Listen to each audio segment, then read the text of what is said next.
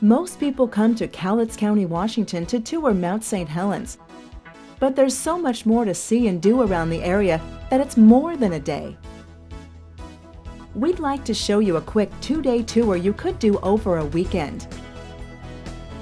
You can start day 1 on Highway 504 from Castle Rock, through Toutle, and then up to Johnston Ridge. Your first stop is Silver Lake, a great location for fishing and boating. We have several world-class visitor centers, the first of which is the Mount St. Helens Visitor Center at Silver Lake. Next is the Seven Wonders Museum, which presents evidence that large cataclysmic events around the Earth are far more common than first thought. Check out the buried A-frame, which was partially submerged with mud and ash when the Toutle River went over its banks. Next to the A-frame is a great gift shop with a statue of the famed Sasquatch. Be sure to stop by Drew's Grocery Store, where you can gas up and buy a picnic lunch for your trip. Visit the sediment retention structure, where the Army Corps of Engineers built this structure to trap sediments coming down the Toutle River. Eco Park is a great place to stop for a snack or stay the night. A favorite activity at the resort is to go on horseback down to the Toutle River, where the sediment from Mount St. Helens continues to raise the elevation of the valley. The next visitor center is Hofstedt Bluffs. High above the valley floor, you can view a memorial plaque representing everyone who died in the 1980 eruption.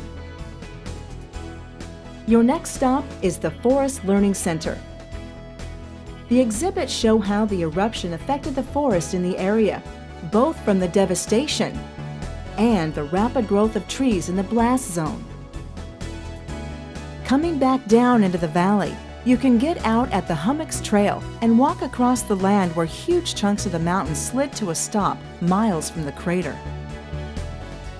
Just across the road is Coldwater Lake, where the landslide blocked the valley and birthed a new lake in the process. The final destination on Highway 504 is the Johnston Ridge Observatory. It's here in the 1980 eruption where the full force of the eruption was felt. The observatory, which was built right into the side of the ridge, provides a large model of the devastation, actual trees split by the blast, and an exciting movie sharing the extent of the eruption. As the film ends, the curtains raise and a spectacular view of Mount St. Helens is revealed behind the screen. Out on the observation deck, visitors can enjoy a short presentation from a ranger, then walk up to the highest point on the ridge for an incredible view. After a day of touring Cowlitz County, you should spend the night in one of our many great hotels or lodges along the I-5 corridor. Closest to the mountain in Castle Rock is the Mount St. Helens Motel.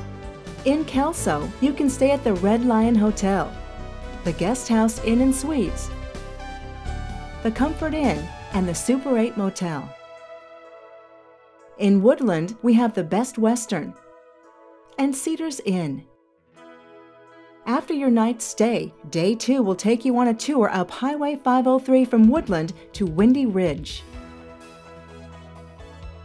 Make your first stop at the Woodland Visitor Center, where you can pick up brochures and maps for your second day of adventure. As you wind your way up the Lewis River, be sure to stop at the Laluska Cultural Center, where totem poles decorate the outside of the lodges. The museum presents a beautiful collection of Indian dolls and artifacts, including a replica trading post and a stuffed buffalo. Continuing up the Lewis River, you'll see that fishing is a very popular activity, where you can join anglers catching trout and steelhead throughout the year. If you're into golf, then stop at the Lewis River Golf Course, with spectacular views everywhere you tee off. The Lewis River continues to wind its way east to the first dam at Lake Merwin. Open to the public, the fish hatchery shows how broodstock is grown and emptied into the river. Lake Merwin also offers a great swimming beach for the whole family. Further up the Lewis River is Yale Reservoir and Swift Reservoir. Both reservoirs offer great swimming, canoeing, water skiing, camping, and boating. Cougar is the last town before the mountain. The Lone Fir Resort and several other establishments offer a nice lunch break before you head east. Climbers to the summit also use this location to register. There are several branches of roads as you approach the mountain. The first branch heads up to Merrill Lake, a pristine body of water with great fishing and swimming. Further up is the Kalama Horse Camp. Another branch of 503 heads up into the volcanic wonderland on the flanks of Mount St. Helens. The first stop is the Trail of Two Forests, where visitors can explore lava beds which knocked down a forest, causing trees to fall, and the lava surrounded them. After the trees burned away, tubes were left where the trees fell. Further up the mountain is Ape Cave, over a mile long. This cave is the remnants of an old lava tube during a past eruption of the mountain.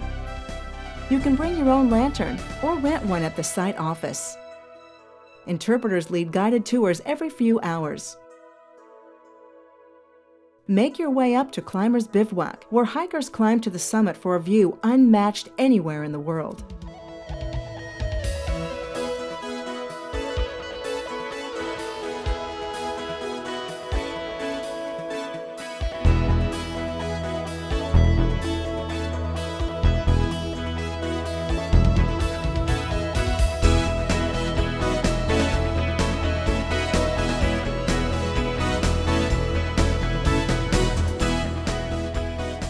Your last stop is Windy Ridge, which holds a spectacular view of Spirit Lake. The trees on the surface of the water fell down from the surrounding hills into the lake when the landslide made a giant tidal wave. Come and explore our recreational and scenic wonderland in and around Mount St. Helens, Washington. It's more than a day. For more information, please visit our website at visitmountsthelens.com.